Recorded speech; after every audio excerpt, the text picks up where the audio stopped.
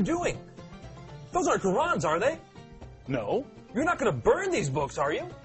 Well, the thought had crossed my mind. No! Don't burn these books. Books are filled with valuable information. Here, let me randomly pick one and open to a random page. Uthman sent to every Muslim province one copy of what they had copied, and ordered that all the other Quranic materials, whether written in fragmentary manuscripts or whole copies, be burnt. Let me see that.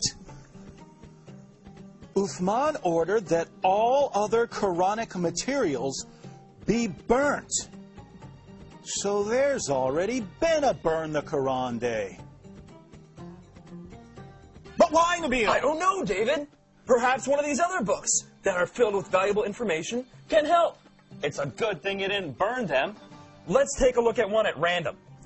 Oh, here's one. Sahih Muslim.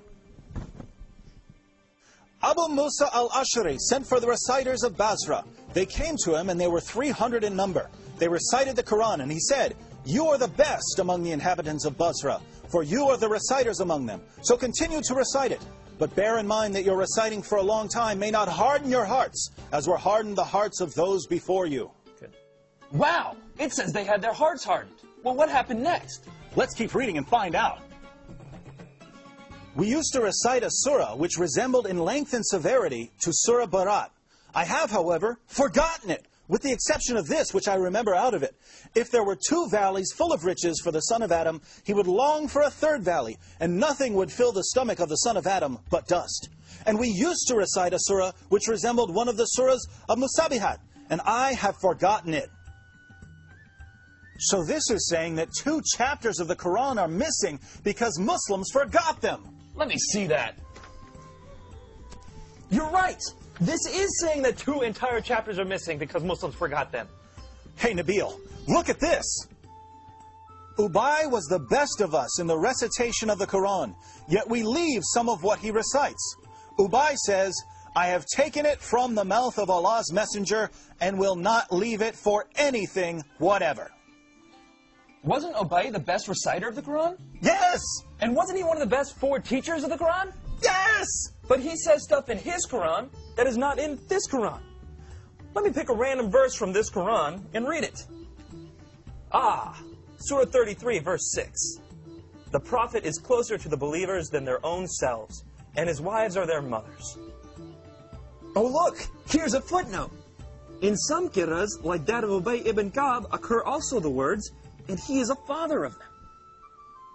So Ubay, one of Muhammad's top teachers of the Quran, had words in his Quran that aren't in this Quran. But was he the top teacher of the Quran? Surely Zayd ibn Thabit, who put together the Quran we have today, was Muhammad's top Quran expert. Well, actually, Ibn Masud was the first name that Muhammad mentioned when it came to learning the Quran. You know, surely one of these books would have something about him. Oh, look, here it is. I heard the Prophet saying, "Learn the Quran from 4. Abdullah ibn Masud, Salim, Mu'ad, and Ubay bin Ka'b." I wonder what Muhammad's top teacher of the Quran has to say about it. Let me pick up another one of these books at random. Here's one. The people had been guilty of deceit in the reading of the Quran. I like it better to read according to the recitation of him whom I love, more than that of Zayd ibn Thabit. Wow, according to that book you're holding, Muhammad's top teacher of the Quran is saying reading today's Quran is like being guilty of deceit. I wonder if any of these other books have something to say about it. Here, let me look at this one. Oh, there it is.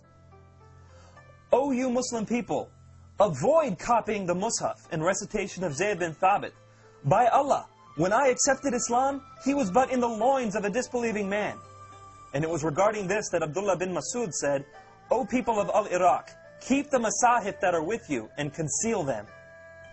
So Muhammad's top teacher of the Quran says that today's version is deceptive and that we should avoid copying and reading it. But now I'm confused, Nabil. Muslims have always told me that the Quran has been perfectly preserved right down to the letter and that the evidence proves this. That's what I was always taught. I'm sure one of these books will tell us that the Quran was perfectly preserved. How about that one? Let's see. It was narrated that Aisha said, "The verse of stoning and of breastfeeding an adult 10 times was revealed, and the paper was with me under my pillow. When the Messenger of Allah died, we were preoccupied with his death, and a tame sheep came in and ate it?" The verse of stoning and the verse of breastfeeding? David, are these verses in the Quran? No! Then why not? Because Aisha's sheep ate them! David, we should read all these books and get to the bottom of this.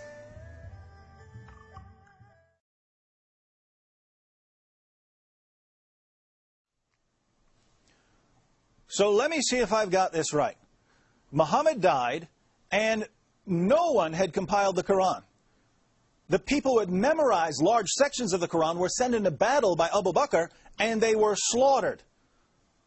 Muslims lost a ton of the Quran that day. Abu Bakr didn't want to lose any more, and so he had Zayd ibn Thabit put together what was left and compiled it into a manuscript.